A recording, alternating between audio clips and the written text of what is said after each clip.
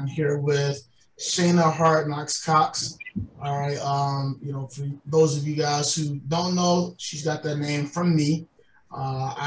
It's an honor to when you receive a name, if you're a competitor, from your instructor or from your coach. It's kind of a way of being able to honor the academy, and because of her story in life and her fighting style and just the way that she, carried herself and where she came from and what she had to deal with, I thought this name was very suitable and apropos. I always name the fighters after their second fight because I like to kind of get the feel of them from that first fight and see, where they are. Make sure it's kind of not like a fluke. Watch their training, watch their next fight. And after that, she became Knox Cox. So how are you today? I am doing very well.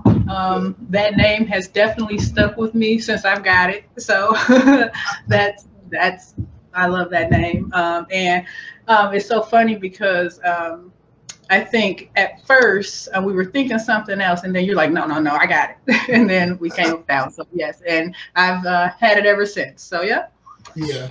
No, I think it's very suitable. I always think that when you're a coach or your instructor, they have a better view of yourself than you do. And sometimes we come up and we think about these cool names that we have or whatever, we have these ideas, and it just may not really suit who we are. So when you get an opportunity to receive that stamp of approval from your coaches or your instructors, you definitely want to represent it well. No disrespect to anybody who came in with their name or wanted to keep their name, but I think that as time progressed, it was suitable then, and then it continued to do well as you continue with your martial arts. Yes.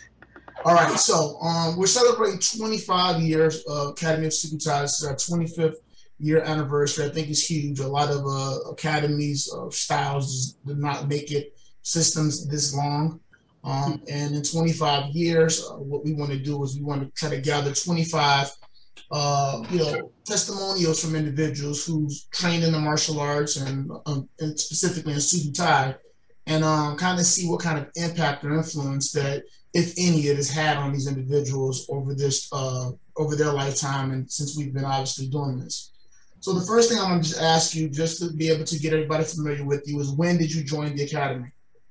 Originally, I joined when I was around 14 or 15, so that would have been 2012 or maybe the beginning of 2013. But for the most part, I would say somewhere between 14 and 15 years old for sure. Okay. Yeah. What programs did you train in at the academy? Now, for those who don't know or is not familiar with it, soodothai is a freestyle, and we actually have many different programs that we teach, and some people train in multiple ones, some people just train in just the one. Whether we have traditional martial arts, which is largely based in Tang Sudo, was our base martial art.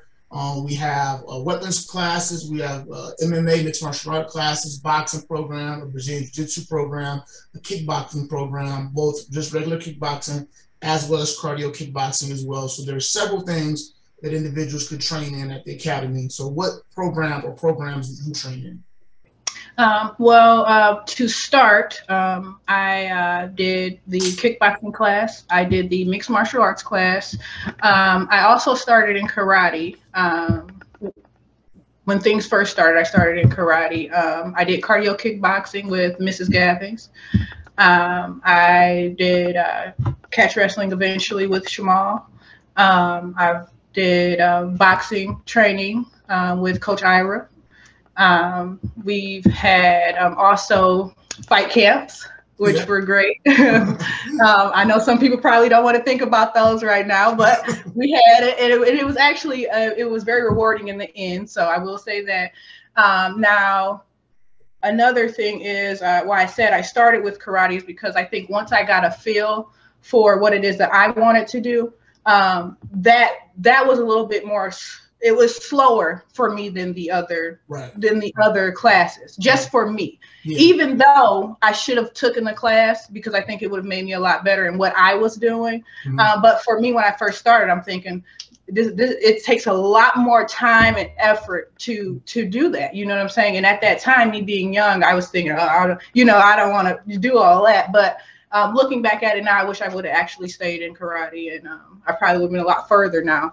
I've also done jujitsu. And that's obviously one of the more recent things that I've done with doing the tournament that you had the past year. So, yeah. So pretty much well-rounded. You pretty much did everything, even wrestling. I forgot to throw that in there as well as you also. So even wrestling training that we had as well. So one thing I like that you highlighted and you pointed out, which I think is really key, is that even first and foremost, the reason that we offer a lot of different programs and we specialize in all those different things or have individuals who specialize in them and teach them is because, number one, not everybody has the same type of taste or pace or expectation for what it is. Yes, some things are just, some people gravitate towards certain things a little bit more than somebody else does. And some things just seem to be a little bit more, reflective of what a person is looking for in their martial art journey or their career. But you were a competitor and you were a fighter, and you did point out the fact that you do wish that despite the fact that it was slower, and with you being younger, you couldn't appreciate the development of it, that it would have overall made you better, had you stuck with it, and then just kind of got that nice round foundation and those roots in the martial arts. You believe that it would have helped you be more successful in your combative endeavors. Is that correct? That's correct. Yes. And another reason I say that is because it's a lot more discipline as well, and you need that when you're a fighter. You need discipline, whether it's good or bad. You need discipline, and sometimes the bad discipline is still good in a way. You know what I'm saying? So that's the most important thing I think as a fighter, is for you to be, number one, well-rounded, and then another thing is to be disciplined. Whether you like it one day, you might not. But it's very, very rewarding at the end. As a fighter, you should want to have that discipline. And back then, you're right, I couldn't appreciate it. But as I look back at it now, yes, I wish I would have done it. Yes. And what I've noticed as a instructor and a fight coach as well is that when you start talking about people competing in mixed martial arts and competing in kickboxing and things like that, you see people try to skip steps. So they just try to jump and leapfrog right over to this particular step without getting that traditional karate training or that traditional boxing or kickboxing or whatever. And then there becomes some deficiencies that's there because maybe their footwork isn't quite as sharp and crisp as somebody else's. Maybe their defense, maybe their timing. And then they're trying to compete on a stage with individuals who took all of those steps and embraced that entire journey. And then it becomes difficult because when toughness alone isn't just a key and you have to have a certain skill set, these individuals simply may not have it, and it makes it difficult to be able to keep up. So I thought that was interesting that you did bring that up. Yes. Yeah. And also, when you go into competing, you never know who it is that you're going into that cage with. You know what I'm saying? You can watch their videos, you can see their training or whatever the case may be. You know what I'm saying? It won't change anything when you go in that cage. You don't have what it is that you need. So that's true. That's true. Yeah. Great point. Great point. So what made you decide to start training to begin with? Originally, I wasn't the best kid. So I was getting into a bunch of trouble. And my grandma, who took care of me, she raised me, she told me that I needed to find something to do, or she would find something to do for me. So I had seen that there was a new school that had opened up. It was right up the street from my house, so it wasn't far. It would be easy to get there, and it just so happened to be a mixed martial arts school. So, I went in, I talked with you, and we kind of got a feel of what it was that was going on. I think my goal coming there was to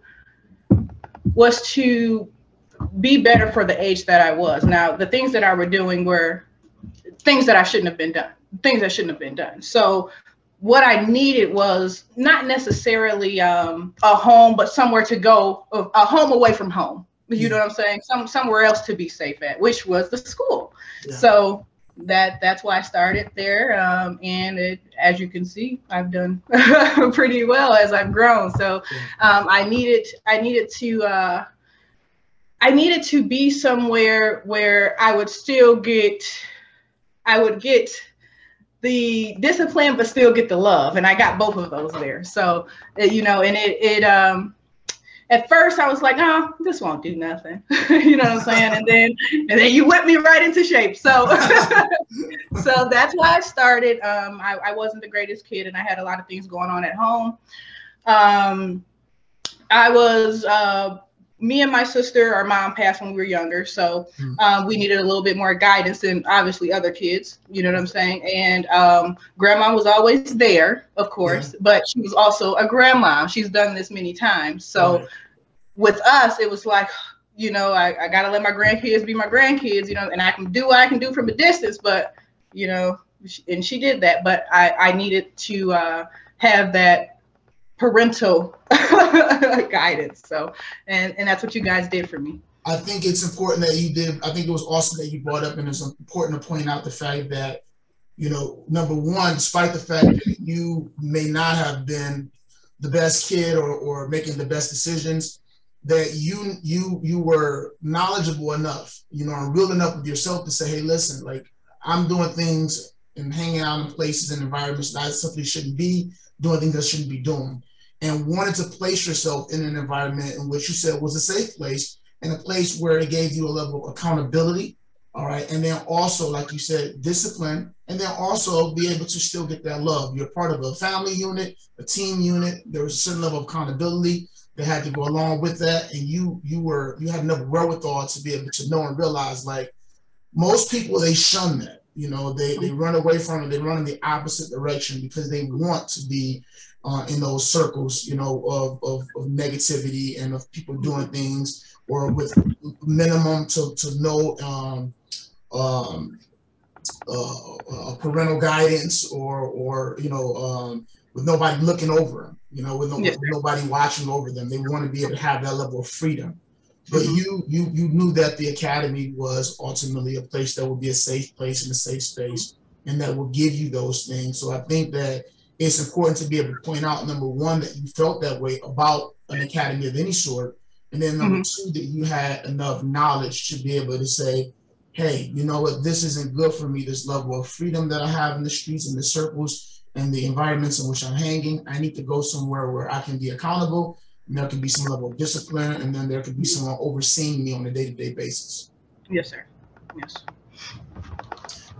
What is your fondest memory? What would you say your fondest memory is of having been at the academy? Now, I have a bunch of memories, but I would probably start with maybe when I first started. I wasn't as confident as I wanted to be. So as the days went on, I think there was, I think maybe it was a kickboxing class that we were doing. And I was training, and I think we were going into open mat. This is maybe my third or fourth open mat. I didn't really want to punch hard because I thought it would hurt someone. So, which wasn't the case, obviously, but I thought I would hurt someone. So, you, my trainer, you went through the steps with me, and you kind of told me just kind of let loose, let it go. And once I've done that, I kind of felt my confidence. And after some time, it obviously built higher and higher and higher. But that one time was something to remember because you took the time out to just simply help me, even though you had a class of people. So that's one of my fondest memories at the academy. And just so everyone knows, and I tell this to anybody that listens, she is one of the hardest hitters. She fought at 125 pounds. That was a fight trying to get her to make that weight all the time, but that's the weight she fought at. And she was one of the hardest hitters that to this day, for me holding pads for, other than maybe my son, Isaiah Jr., and maybe one or two other people, but definitely top five of that's male and female of the hardest hitters that I've ever held for before. And that comes from having to women, they take the time out to develop the proper technique. Guys, a lot of times we overcompensate with power, you know, and arm punch and things like that. We don't put our hips and our feet and everything into it, or the mechanics. But women, they take the time a lot of times because they are smaller in frame, or they're not gifted with a lot of those muscles and strength that a lot of the guys is. So that when they develop the technique and then they couple that with the power that they have, it is very dynamic. So, you know, definitely still to this day, that's why she's hard, Knox, because definitely one of the hardest strikers that I've held for, and even had to sprawl with her because the other guys were afraid to sprawl with her as well. So, you know, definitely glad that you developed that confidence and that you were able to be able to kind of let go. I know that a lot of times the things that we are told not to do, that's frowned upon at home or in society, it's difficult when you go to a place. That's why it's important that you find that place that's special and suited for you. When you go in and someone says, forget everything they say out there, here you can yell loud, here you can be hard, here you can be this version of yourself. And then when you are, then it just feels like a relief because it says, hey, you know what? I can just let go, I can let loose, I'm at home. So I'm glad that was a fond memory of you, that you were able to develop that level of confidence in that memory. What impact did the martial arts, more specifically the Academy of Soodothai, have on you and on your life? On me, now everyone there is literally family. I can call anyone that I've trained with and I can talk to them. Well, mostly, but I can call mostly anybody there. So this wasn't a one-time thing. You know what I'm saying? This was something that has stuck with me for a very, very long time. I mean, to go from a teenager into adulthood and still have a group of people with you is it's unheard of sometimes, you know what I'm saying? You don't really get that. So that is something that has impacted me a lot because like I said earlier, you were like my dad in a way, you know what I'm saying? Miss Gathams was like a mom. So it was always family. And that was very, very important to me. And that was something that I needed at the time, you know what I'm saying? So to still have that is a great thing, you know what I'm saying? And I could still contact you or whomever, you know, to check on you or whatever the case may be. And now I'm a mom, you know what I'm saying? So time has passed on, and everything that I've learned there has stuck with me, you know what I'm saying?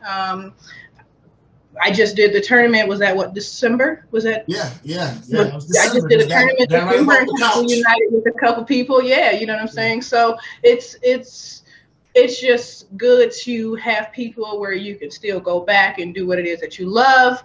And everyone is so busy now, you know what I'm saying? Because everyone has kind of branched off and started doing different things, which is a great thing too, you know what I'm saying? But the separation, obviously, and the inconsistency on my part, obviously, it kind of took away from those things. But all in all, you know what I'm saying?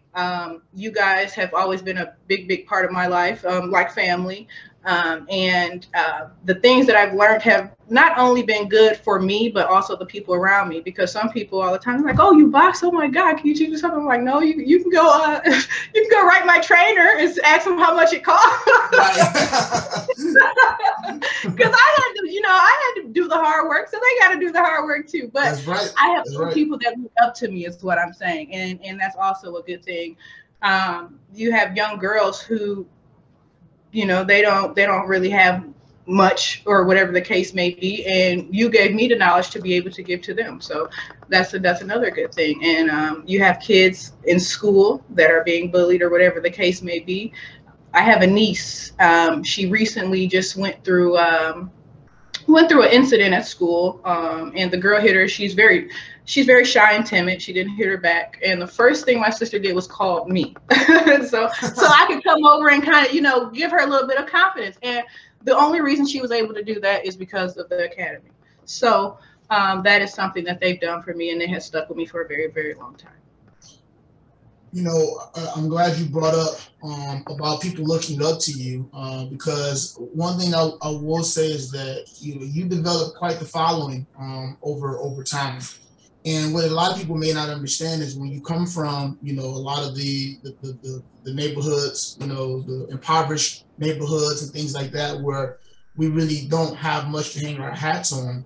When you find something that's kind of your niche, you know, and you really start to become good at it, you'll have a lot of those individuals that come out to be able to support you. And when you were going to the, when you were competing and have those fights and things like that, I remember it just being your sisters, you know what I mean, at first, you know what I mean, and then your cousins was there, and then each time you came, there was more tickets being sold, there were more people following you, there was people commenting on all your social media, and yes, sir. It's really easy when you're doing something that you're passionate about, you're good at, you know, to be able to develop that following in the neighborhood, because people really want to look and they want that push behind you. And they want to say, hey, I know this person. This person was able to do something positive, and they were able to make it out of the hood. You know, so you definitely developed that following over time. Yes, sir. You have people look up to you, and I think that's awesome that the martial arts or something that you were passionate about or were passionate about at the time was able to afford you that opportunity to be able to do that. Mm-hmm. Yes, sir. What would you say to a person who is you know, they are nervous and they're considering either starting their training or maybe coming back to train? What would you say to a person? Don't be afraid, because there's really nothing you can do wrong. And a person who knows nothing actually hits the hardest. So that's true. That's true. So when you go in there, you know, you don't base your level on someone else's. You might have someone that you train with that's a pro fighter, and that's their status. You know what I'm saying? You have to worry about your status. Eventually you will get there. It will take some time, but you will get there. Some people move quicker than others, you know what I'm saying? And that's okay. But it's okay. Just go in there, you know what I'm saying? Listen to your trainers. That's very, very important, because if you do start competing, listening to your trainers will be a big part of whatever fight you're doing or whatever competition it is that you're doing. So always listen to your trainers, but at starting, just don't overthink it, because that's probably the worst thing that you can do. It's nothing you can physically do wrong when you start. For me, I don't feel like there's nothing you can physically do wrong. I think you should just kind of go in there and do it. Some people start it, they don't like it. You know, some people start it and they love it. So I think it's just of you going to do it. So do it. and there's two different schools of thoughts, because when you have the person that's brand new, a lot of times they try to base what they feel their experience will be based off of either something they've seen on television or something that they've heard from somebody else. And a lot of times when we share these stories, we're sharing stories of our training, you know, and these were much more advanced time situations. So if you're hearing that somebody had to do all these exercises or they had to fight all these people, that wasn't what it was like when you first came in the door. You know, this was over a period of you know, months and years probably down the line. And this is, sometimes these things are even anomalies. They're not something that are commonplace. Doesn't mean that that'll be your experience. What a lot of people don't realize is that as instructors, we enjoy working with people when they're brand new, because they are a clean slate. Their cup is empty. It's not half full. You have someone come in with some previous knowledge and expectations. They come in and they kind of, oh, over here, this is how we used to do it over here, or I'm used to doing it this way. And it's just like they're much more difficult individuals to be able to break up those habits and teach.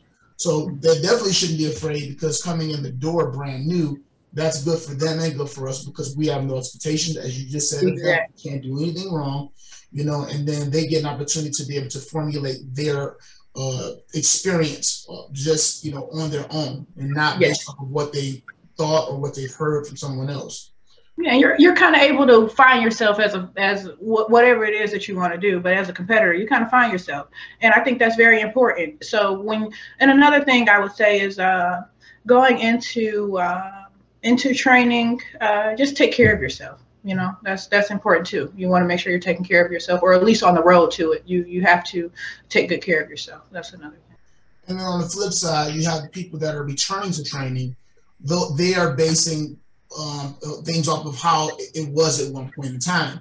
Oh, I used to be able to do this. I was able to do that. Oh, I'm not happy because the same people aren't here anymore, or this isn't this way, this isn't that way. And it's like, you know what?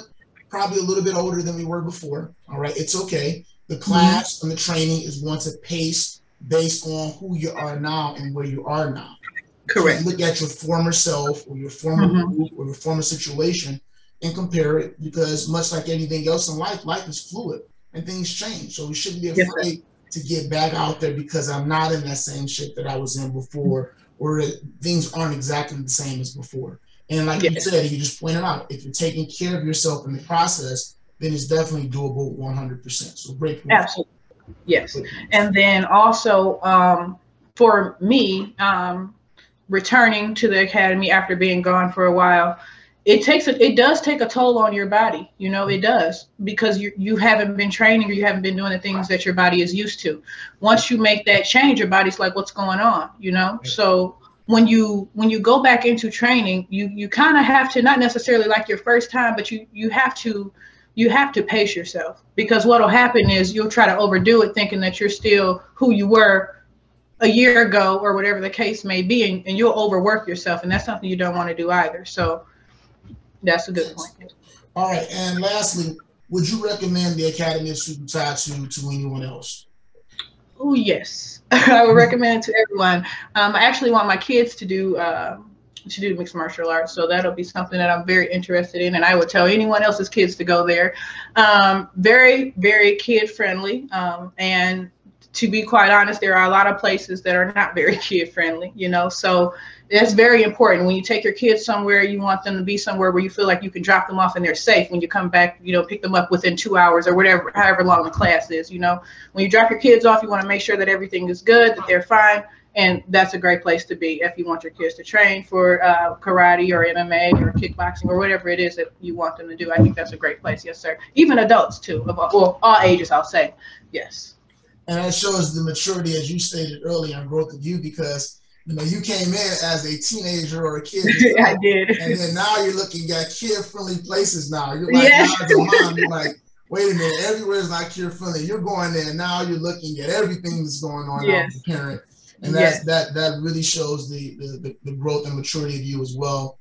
And we do definitely appreciate your time that you've given, and all of the wonderful things that you were able to share. You know, honestly, I don't know, never know what somebody's going to say, you know, in these type of things, because at the end of the day, we never really have an opportunity to just sit down and listen to the overall experience and how something like the journey of martial arts really impacted somebody. You have a general idea, you know, of what you think, but at the end of the day, to be able to hear someone sit down and articulate, these are the things that this did for me. This is something that was, you know, a great moment that I'll never forget. This is boom, boom. All of those things really makes a huge difference in the big scheme of things, and lets us know that the 25 years in which we've been existed thus far has not been in vain, and we've been able to help individuals and provide them with great experiences and memories that will last a lifetime. So absolutely, really appreciate that. Yes, sir. You have anything else you want to add?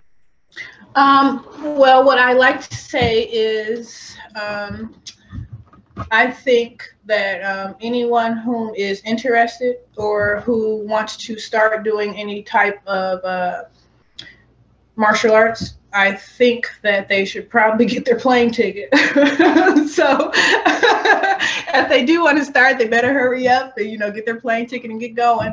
But in all seriousness, I do want to thank you for the years that you've given me and everyone else. You know what I'm saying? You don't have to do the things that you do, because it's not only training. Sometimes you dip into people's personal lives, you know what I'm saying? And that's also a good thing, you know, that we have someone to do that. So there's been plenty of times where we've had incidents and we were out of town and you were the only other person, you know what I'm saying? So, and you've always taken care of me. So I just want to let everyone know he does take care of everyone. He's a very, very honest man, a very, very honest business. So that's what I have to say there. Thank you so much. Thank you for your kind words. Thank you for all of your loyalty, your commitment, your dedication to the Academy, for always being a phone call away. I called her back in December. I say, you want to go and compete in jiu-jitsu? She hadn't trained a year. She said, absolutely, I'll see you there. No hesitation or nothing. So thank you for that, and thank you for your time. Thank you for sharing. You know, we love you. There's some people that just really make up the epitome of what soodothai stands for and represents, and you are definitely one of those individuals. So thank you so much for that. We're so proud of everything that you've done and everything that you're continuing to do as well. And we're just so happy to be a part of your life and be a part of that influence, you know, in your life and to the young lady that you've become. Thank you. Thank you so much. All right. Well, thank you again for your time. Have a blessed day. I'll talk to you soon. Thank you, everybody. All right. All righty.